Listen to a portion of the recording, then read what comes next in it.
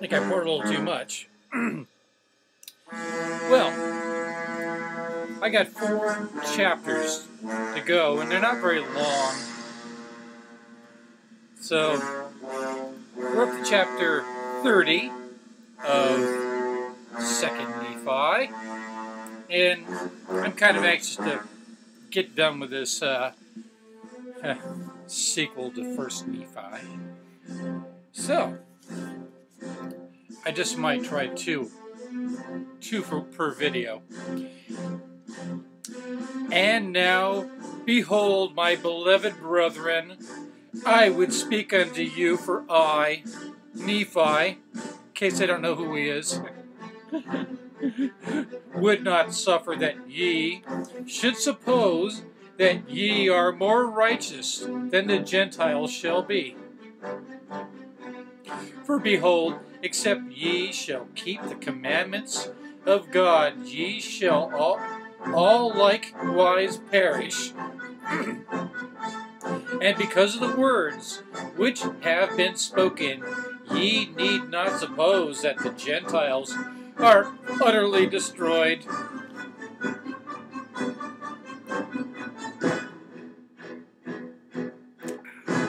Just focus a little bit.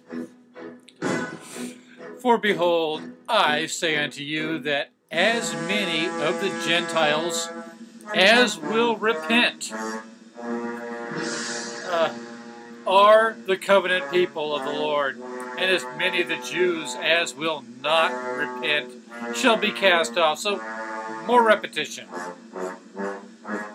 If you took the repetition out and all the ripped off Bible quotes and chapters, this thing would be a pamphlet. Probably not enough to wipe your backside with.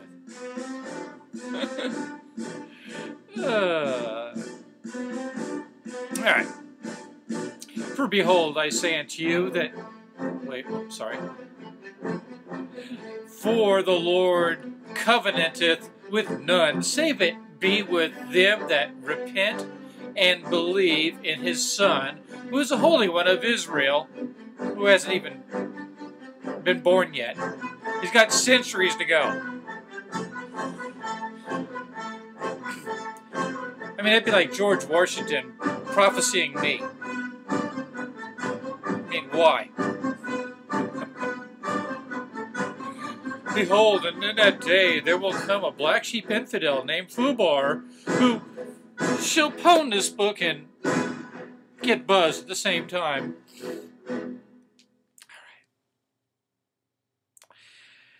Yeah. And now I would prophesy somewhat more concerning the Jews and the Gentiles. For after the book, this book, of which I have spoken, shall come forth and be written unto the Gentiles, and sealed up again unto the Lord, there shall be many which shall believe the words which are written, and they shall carry them forth unto the remnant of our seed. And then shall the remnant of our seed know concerning us, by reading this book, how that we came out from Jerusalem as detailed in this book, and that we are descendants of the Jews as detailed in this book, and the gospel of Jesus Christ shall be declared among them centuries before anyone else gets it. Wherefore they shall be restored unto the knowledge of their forefathers, and also to the knowledge of Jesus Christ, which was had among their fathers. Okay. And then shall they rejoice, for they shall know that it is a blessing unto them from the hand of God. And their scales of darkness shall begin to fall from their eyes, And many generations shall not pass away among them, save they shall be a white and delightsome people. So if you're really good, you get to be honkies. That's verse 30, chapter 30, verse 6 of 2nd Nephi. More white and delightsome. And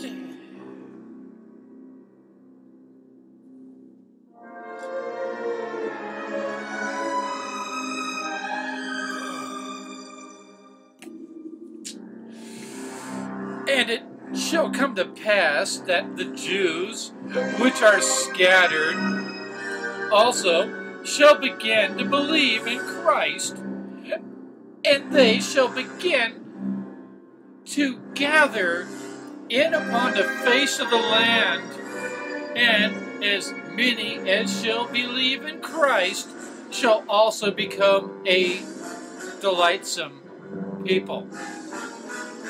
So, you guys keep believing, even you black Mormons, because I've met a few.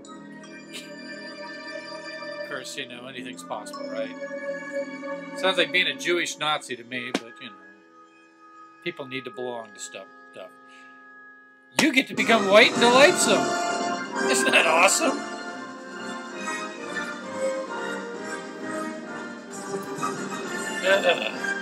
What a bunch of bullshit. Racist bullshit.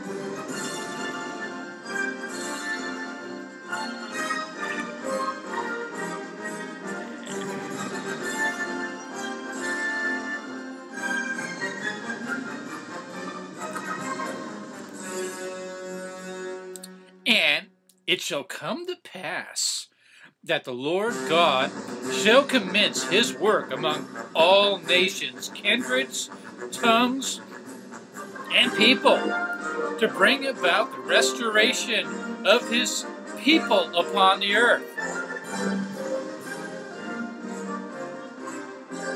And with righteousness shall the Lord God judge the poor, and reprove with equity for the meek of the earth, and he shall smite the earth with the rod of his mouth. We're going to rip off more Isaiah. And with the breath of his lips shall he slay the wicked.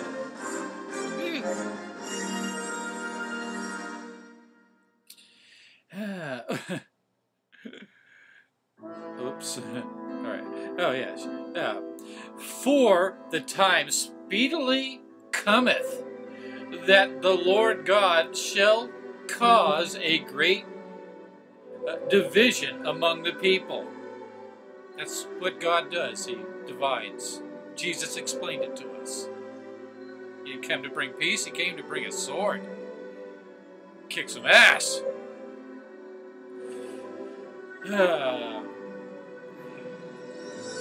A great division among the people, and the wicked will destroy, this uncapitalized he.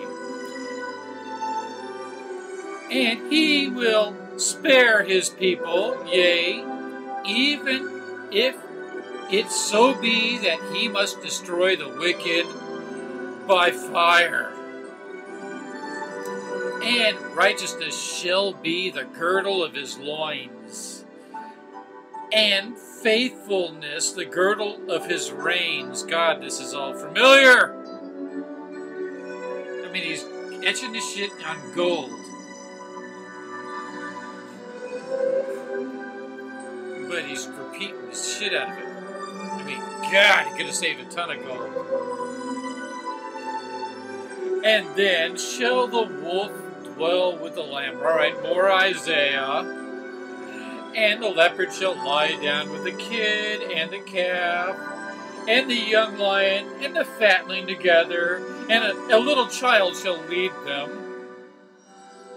Wasn't that W?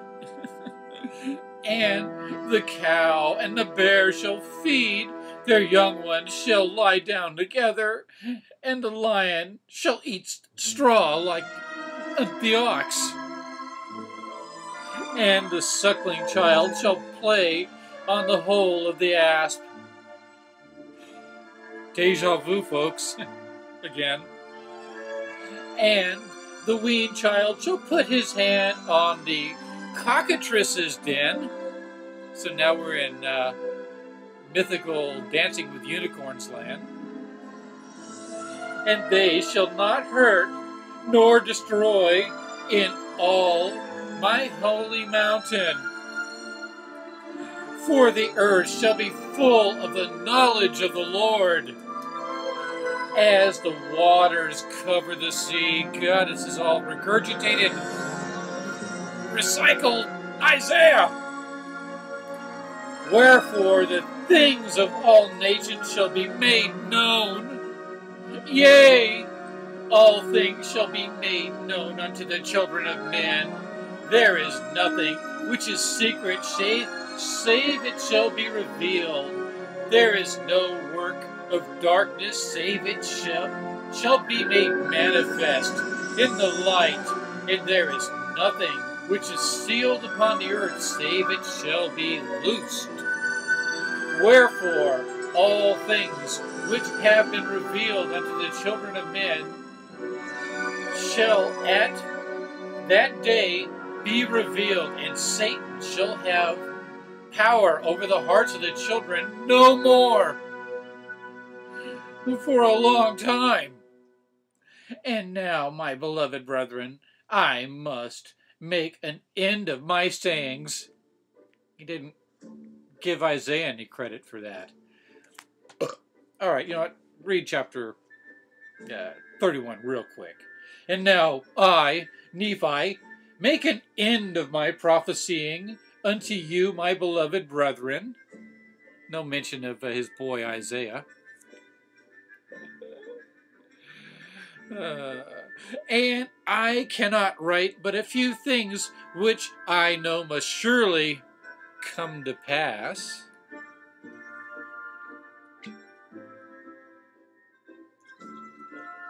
I don't think there's any drinks in the next two chapters.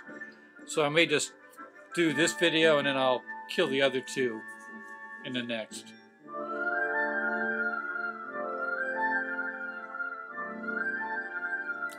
And move on past 2nd Nephi. And it shall come to pass that the Lord God shall commence his work among all nations, kindreds. Oh wait, wrong one, sorry. I'm in chapter 31 now.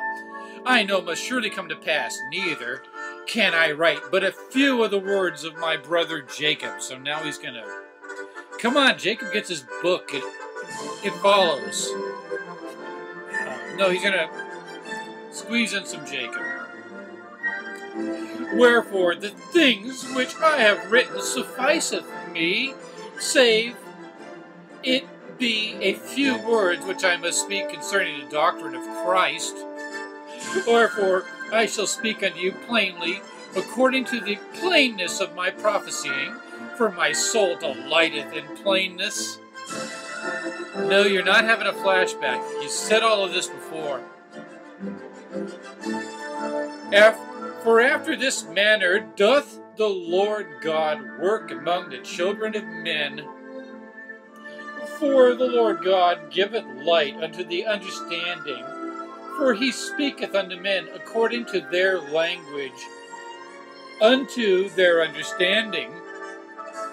Wherefore I would not that ye should remember that I have spoken unto you concerning that prophet, which the Lord showed unto me, that should baptize the Lamb of God, which should take away the sins of the world.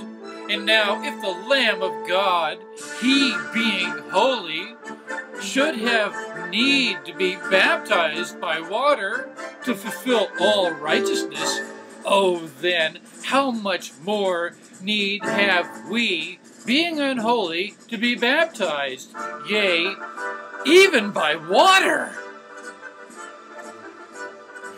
And now I would speak of you, my beloved brethren, wherein the Lamb of God did fulfill all righteousness in being baptized by water, except it hasn't happened yet.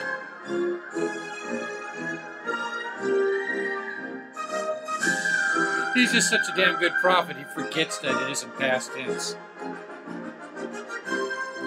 Nephi, I mean. Not Joseph Smith, I mean. Solomon Spaulding or whoever the fuck.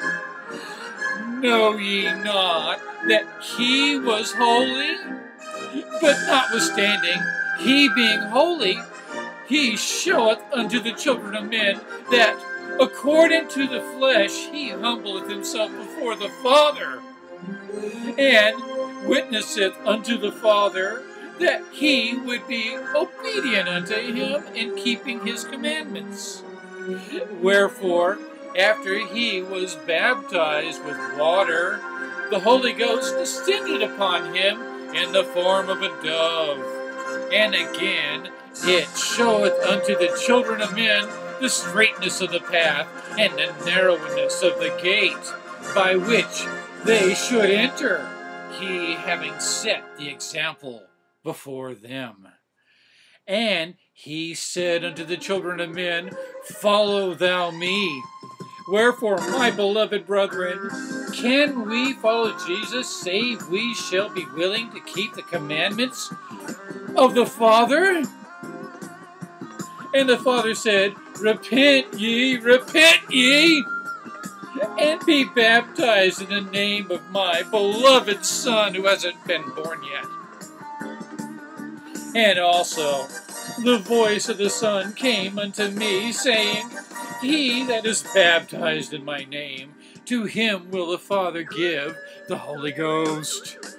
Like unto me, wherefore follow me, and do the things which ye have seen me do. Wherefore, my beloved brethren, I know that if ye shall follow the Son, S-O-N, capitalized,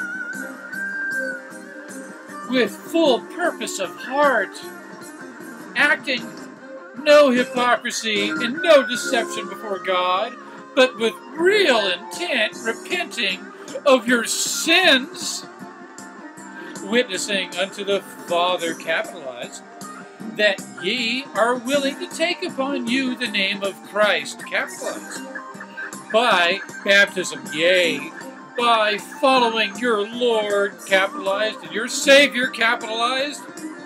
I'll stop, I'm just having fun. Down unto the water, according to his word, behold, then ye shall receive the Holy Ghost, yea. Then cometh the baptism of fire and of the Holy Ghost. Capitalized both. And then, can ye speak with the tongue of angels? That's why I was asking, do Mormons speak in tongues? And I've been informed in the comment section, they don't. And I didn't think they did. But it says here, in a long-ass verse, verse 13, that shall speak in tongues, and it's not the first time they said this. The tongue of angels, and shout praises unto the Holy One of Israel. But behold, my beloved brethren, thus came the voice of the Son unto me, saying, After ye have repented of your sins, and witnessed unto the Father that ye are willing to keep my commandments by baptism of water, and have received the baptism of fire and of the Holy Ghost, and can speak with a new tongue, verse 14, of angels, and after this should deny me, it would have been better for ye that ye had not known me. I don't know you. Introduce yourself. And I heard a voice from the Father, saying, Yea, the words of my beloved are true and faithful. He that endureth to the end, the same shall be saved. So stick in there. Stick with it. Just remember, there's a difference between kneeling down and bending over. Just saying. I think Frank Zappa said that. And now, my beloved brethren, I know by this that unless a man shall endure to the end, in the following the example of the Son of the living God, he cannot be saved. Sorry. Wherefore, do the things which I have told you. I have seen that the Lord and your Redeemer should do, for this cause have they been shown unto me, that ye might know the gate by which ye should enter.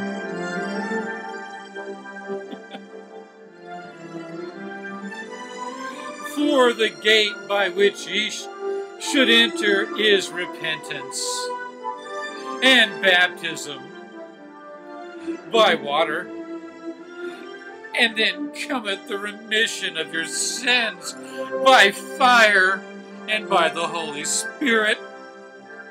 Ghost, excuse me. So many Christians prefer the Holy Spirit, it doesn't sound so stupid. It sounds spiritual. Holy Ghost, that sounds silly. And then are ye in this straight and narrow path which leads to eternal life. Yea, ye have entered in by the gate. Ye have done according to the commandments of the Father and the Son, and ye have received the Holy Ghost, which witnesses of the Father and the Son unto the fulfilling of the promise which he hath made, that if ye entered in by the gate, ye should receive. And now, my beloved brethren, after ye have gotten into that straight and narrow path, I would ask if all is done. Behold, I say unto you, nay, for ye have not come thus far, save it were by the word of Christ, which unshaken faith in him relieth wholly upon the merits of him who is mighty to save.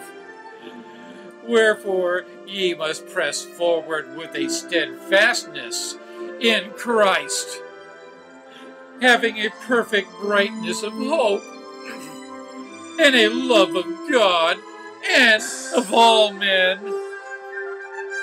Wherefore, if ye shall press forward, feasting upon the word of Christ, and endure to the end, behold, thus saith the Father, ye shall have eternal life. And now, behold, my beloved brethren, this is the way, and there is none other way, nor name given under heaven, whereby men can be saved in the kingdom of God. And now, behold, this is the doctrine of Christ, and the only and true doctrine of the Father, the only and true doctrine of the Father. Even you Muslims, you hear what they're saying about you? And of the Son, and of the Holy Ghost, which is one God, 3-in-1 oil, just like I used to grease my bicycle chain with, without end. Amen. See you guys in chapter 32 and 33, and we'll be done with 2nd Nephi. Fucking A. So as soon as I get this video together, I'll start the next one.